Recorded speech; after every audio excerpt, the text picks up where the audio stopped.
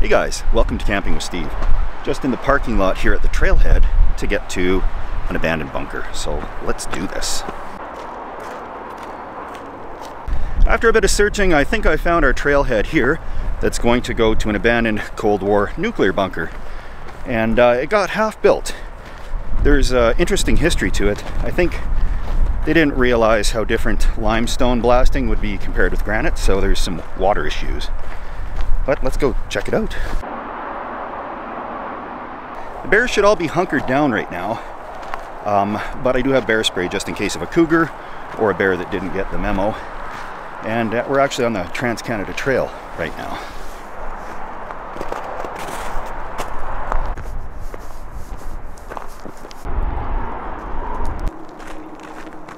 Obviously this is a pretty easy trail, which is good.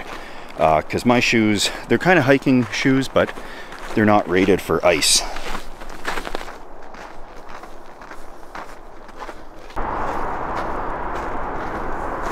It's a very well-traveled trail, and it's a popular tourist attraction for families. So we're close to sunset. Most of them should be getting home to have dinner and allow me to hunker in the bunker.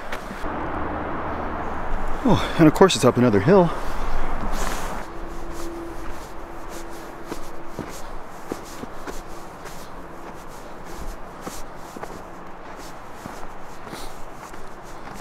Well, we made her. I'm gonna fire up some flashlights and let's go take a look at where home is gonna be for the night.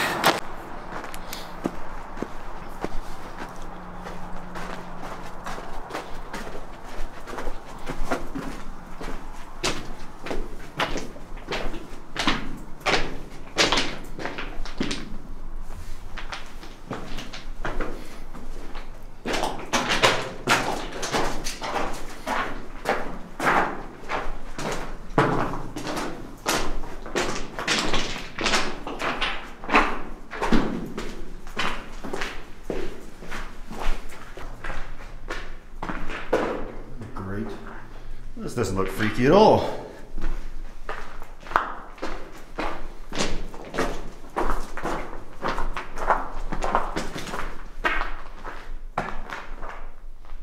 It's definitely nice and warm in here. It's not too bad at all.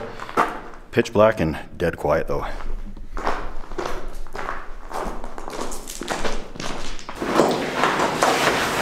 Definitely very big in here. Cavernous would be the word. And at 4 kilometers of hiking, this got me thirsty. Okay. Since shelter is already set up, that means I just have to crack a beer, and the second step of this whole ordeal will be completed.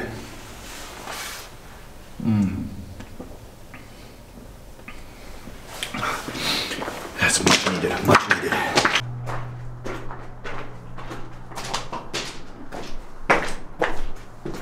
I have explored the bunker to every corner. It splits in a little Y, and one of the hallways kind of ends. Then the other one goes on for a good 100+ feet, and there are little rooms along the side of it. Those were presumably to build vaults for storing things like files, documents, or dossiers during the Cold War. And thankfully, this was never needed. It never came to completion. I think once they realized how leaky it wasn't a good idea. So this is as far as Alberta got with NORAD Junior here. But I'll set up in one of those rooms tonight, cook a good meal, and there's of course no cell service in a Cold War nuclear bunker. So I'm coming to the entrance here to let everybody know I'm okay and drop a pin for beautiful wife so she knows where to find me if I don't show up tomorrow. This is kind of the general tour, and it should give you a sense of the layout of this place. Down there is the entrance, and the sun's just setting now. This is where we come to the Y. There's down there with the rooms on the left, and this one continues straight on. Let's go check this dead end one.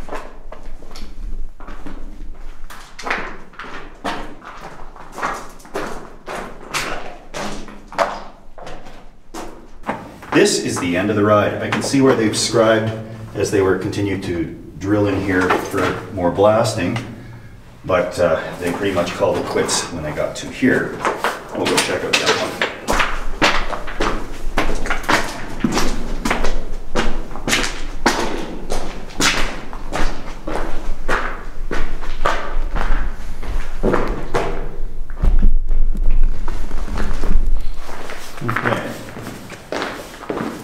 This is one of those little rooms I was talking about, and it's probably 20 by 20 feet, and there's a little pipe hanging down.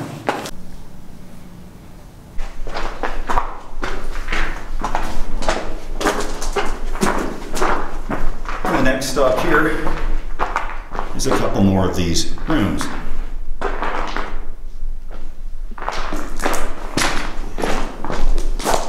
Pushing along further, it's probably where I'm going to camp tonight, in this room here. Over there, looks like Seth's room.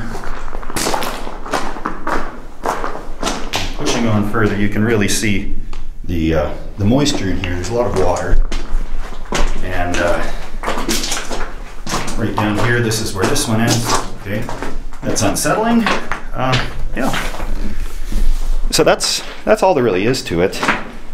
I'm glad it was abandoned and we get to actually explore it and camp in it.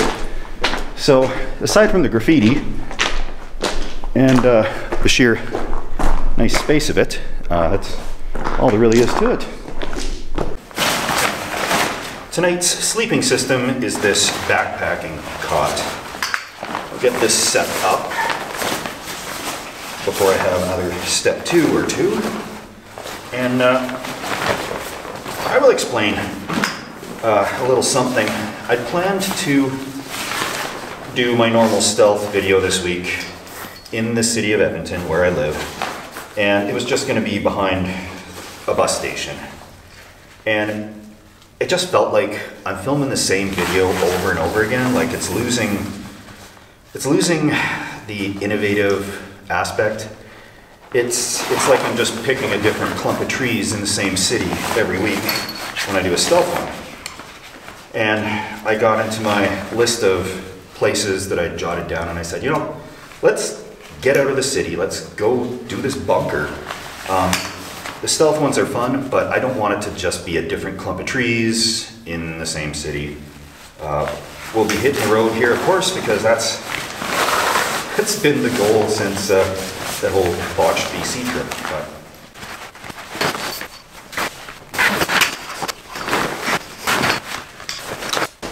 okay, when I get this on a little more level ground, it'll be just perfect. And on the stealth aspect, I don't anticipate anybody to come out here at night. In the morning, that's a very different story. It's a popular hiking trail and people bring their kids in and everything. And I'm sure I'm not supposed to be camping in here. I am pleased to see that for the most part, people have been keeping the graffiti in here PG. That makes it easier for editing this thing. And it's not that creepy really, but I'm not scared by, you know, like paranormal or being alone in a cave. What would scare me most is a big rock like this coming down, a collapse or something. Or a cougar walking in here and I don't really have an exit. But it is a cave, right? So there's normal cave sounds, you know.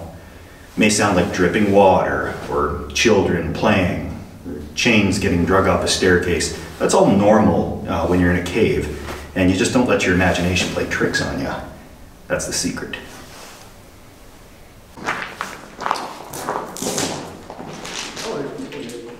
Hey there. Hello. Hi. How's it going?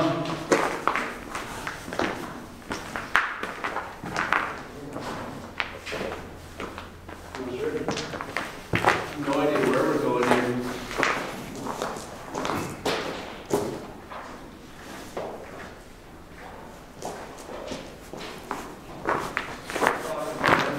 Some fellow cave explorers here.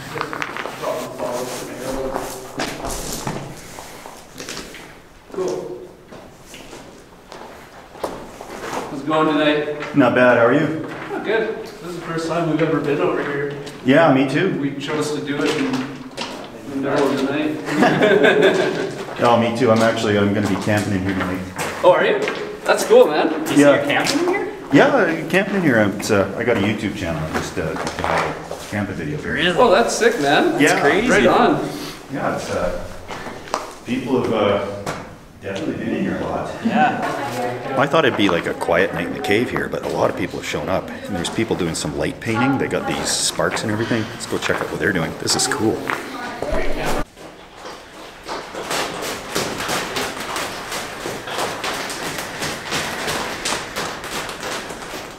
Maybe stop it. I did it wrong. Just from the other hand. Just like, yeah. Alright, go ahead and do one more and then we can swap to you. Fireball. Oh no, we're in a 20-meter castle. Whoops. That's Hey, how about with it? This dude do one? Yeah, you can do one if you want. sure. Sorry, what's your name? Steve. Steve. Film this. Yeah. Yeah. Okay, so safety glasses. This is steel wool, Yeah. Yeah. and Please do it in front of this camera. Oh, I see. well, I'll go up to the spot. Okay. All right. Should be ready to. 1 minute. Hold up. Oh, is he ready? Wait. Yeah, okay, I'm ready. You going? Yeah. Yeah. Okay.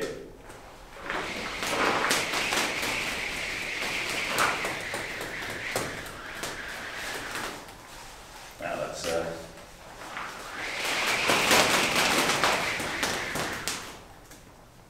quite the rig. Nice. Whoa, that's a really cool spin pattern. Work. Yeah. Oh, yeah. Oh, that's pretty cool. Very cool. That was really cool. I did not expect to meet so many people here in an abandoned bunker, but it's locally known, so there's people up and down all the time. I have to be out of here early in the morning because of that, because there will be definitely folks running through on a Sunday morning checking the place out. However, super cool to meet people doing the light painting and all that. It's an awesome background for spinning around, sparks flying, all that. They're hopefully sending me a picture of the one that I did and a couple of theirs, so that's super cool. Okay. The compression sack for this sleeping bag is lost somewhere, probably in Crazy Neighbors Suburban, or in our seat can somewhere, but that's okay. Fit just fine in the bottom zip-up compartment of this backpack. And let this thing locked up. Perfect.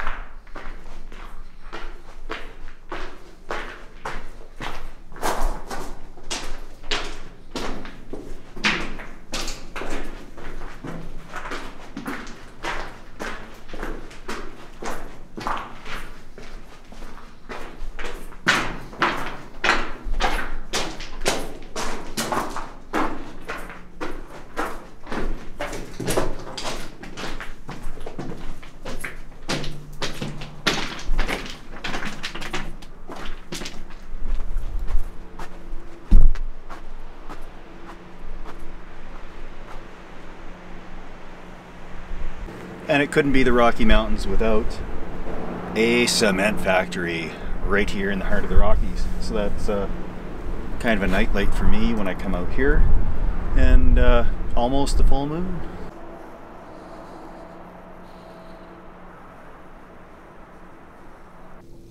Okay, so this is in the ceiling here. I'm no explosives expert, but somebody please tell me this isn't an actual live charge that's just been left in there. All right, well, I'm going to be cooking up some Italian sausage ravioli and then dump some marinara sauce on there. And that sounds like a very good bunker meal to me.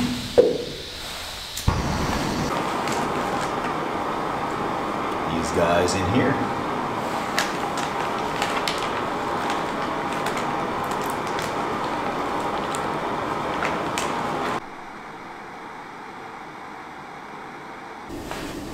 Well, these seem to be cooked very well, but I gotta drain this. And as my mom always said, don't drain your ravioli water directly on the floor of an abandoned Cold War nuclear bunker. So we're gonna move a little bit away and try to not lose too many of these raviolis. And there's a spot over there somewhere that already has some natural dripping that seems to be going right through, and that's where we're going to drain it.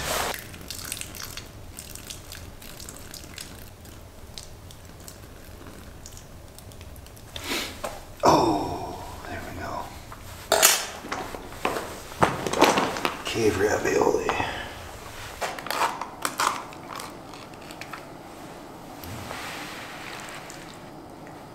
There we go.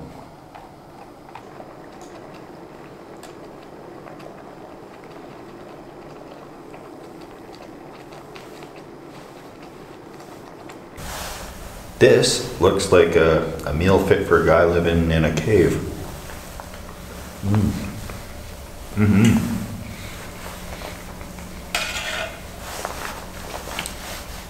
Yeah, I probably should have brought some Parmesan or some pepper or something, but you know, definitely this will be satiating for sure.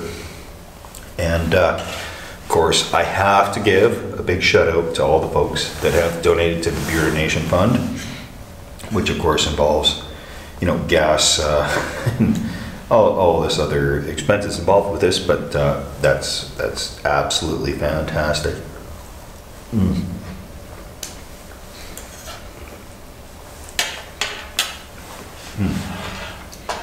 I wish you were all here with me enjoying a step two.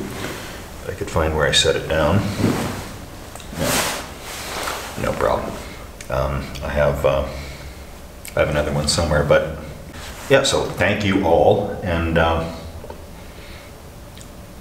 you'll never see me shilling some advertisement at the start of the video because of it. So it's kind of, I think, the way to go.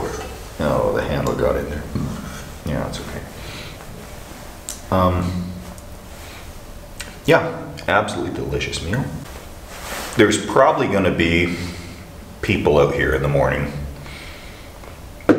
Hopefully not before I'm out of here. I'm going to set my alarm for 8 in the morning, and that should get me out of here because there's no light, right? Like there's I could sleep in until probably 3 in the afternoon if I didn't have an alarm clock. Devour the rest of this. Thank you all for watching. Please subscribe if you want to see me do even weirder stuff, if there is anything weirder to do. Extremely delicious, extremely delicious. Ate the whole thing. Can't believe it. But before I go to bed, considering we're in a cave with no cell service in the middle of nowhere, I'm gonna clean everything up. I got my alarm set for 8 in the morning. The sun rises at 8:30. So I should have everything packed up and out of here before any wholesome families out for a Sunday walk find me sitting here sleeping, surrounded by empty food containers and empty beer containers. I will clean this off a little bit. There's a lot more marinara sauce, but that's got to be cleaned off, and I have to do that outside of the bunker. I don't want to attract any more attention for wildlife into here than I already have been doing.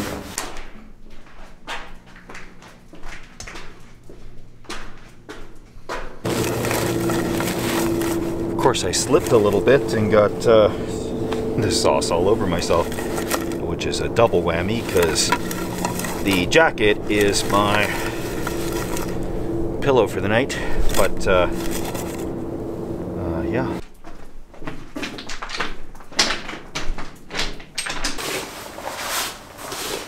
Okay, could be worse. Could be much worse. have to say, so cozy, so quiet. It's interesting. I'd recommend it, of course, if you're not afraid of ghosts or anything like that. This is the great thing to do.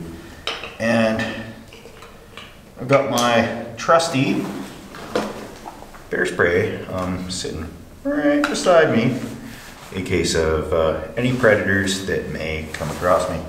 So let's get this set up and hit the hay. Off with the shoes. Good night, everyone. This is one of the best ways to sleep. On a cot in an abandoned bunker. Just doesn't get any better than this. I'll see you in the morning, everyone.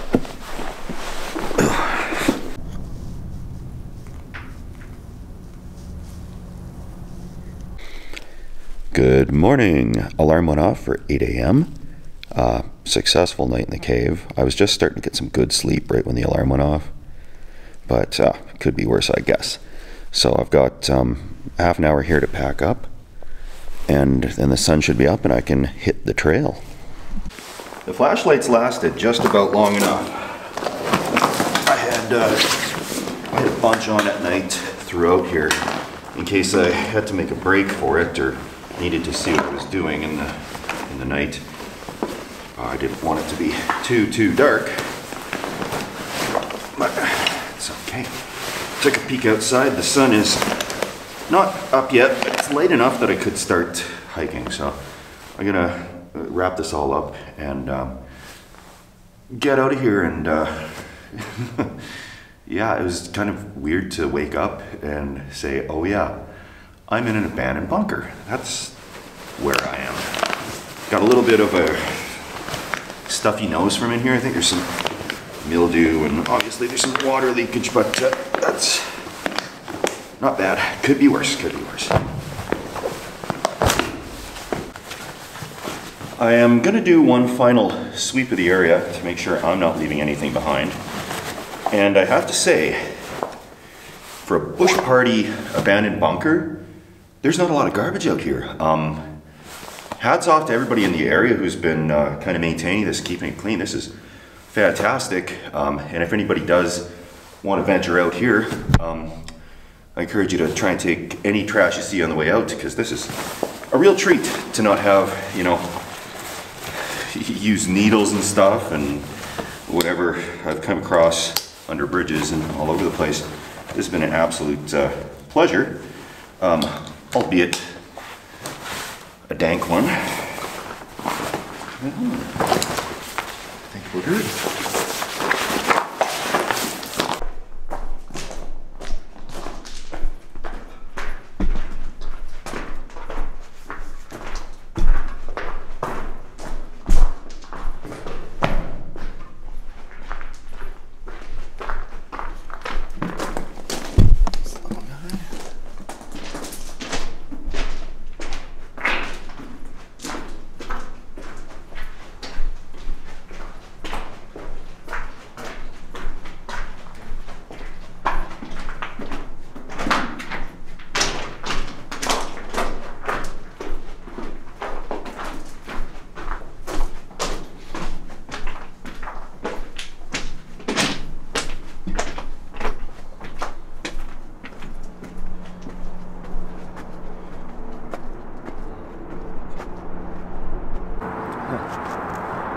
Down there by that overpass is where the car's parked. So it's actually a fair descent down. It's not necessarily a good thing because it's kind of icy and I'm in mediocre footwear. That's okay.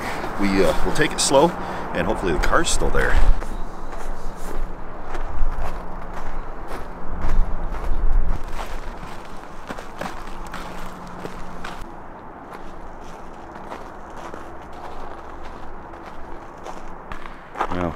I'm ever glad it's mostly downhill on the way back, because I'm feeling it from hiking up the hill yesterday. For those that don't know, I got a bum hip, so you know, carrying a backpack on a hike is probably one of the worst things I could do. But that bunker was just so tantalizing I couldn't resist it.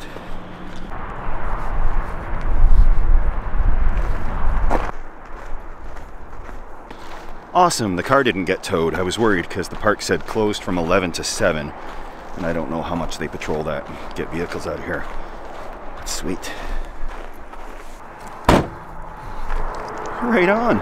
Car is in fine shape and just as I left it. Thanks guys for watching. I better go edit this up and poke around for a stealth spot or two, because this looks like a stealth camper's paradise in this area, and may as well make the best of it and this little spell of good weather we have before it gets really crummy again. So cheers everybody, thanks for watching, and we'll see you this coming Thursday.